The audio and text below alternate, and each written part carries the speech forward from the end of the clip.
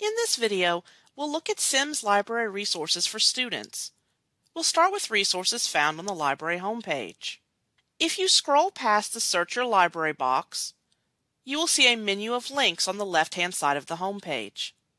Selecting the Research Help link directs us to a list of resources to help anyone with research. This page lists various ways to contact the reference librarians. In addition to meeting face-to-face, we can work with students remotely via email, phone, and a 24/7 chat service. Selecting the Schedule an Appointment link directs us to the Research Consultation Service, or RCS page. RCS appointments allow students to work with a librarian during an uninterrupted one-on-one meeting.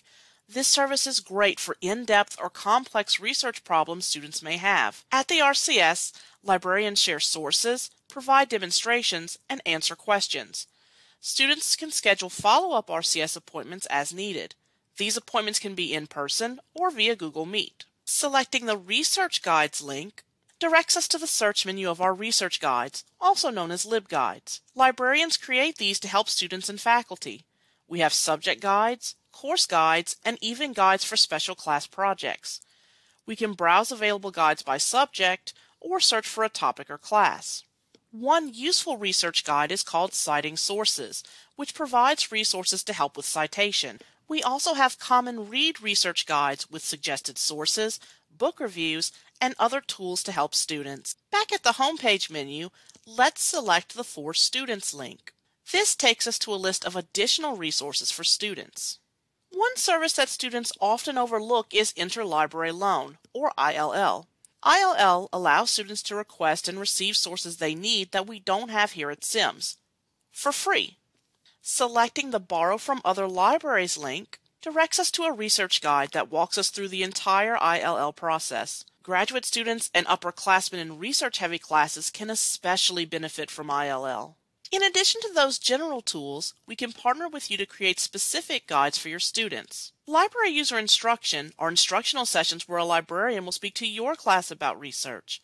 Librarians work with instructors to deliver just what the students need, whether it's a general overview or a detailed demo of specific databases. We can cover a specific topic or assignment, or provide a general introduction to Sims Library. We can conduct these sessions in the library, in your classroom, or online via Google Meet. You can request these sessions using the online form linked from the For Faculty Staff page. We spoke about research guides earlier, but did you know we can create one for your class? Librarians work with faculty to create guides customized for their needs. These can cover a particular class, assignment, or concept. Here are a few examples we've created with other faculty members to highlight their potential. The Interprofessional Education, or IPE guide, was created to support a specific initiative within the nursing program.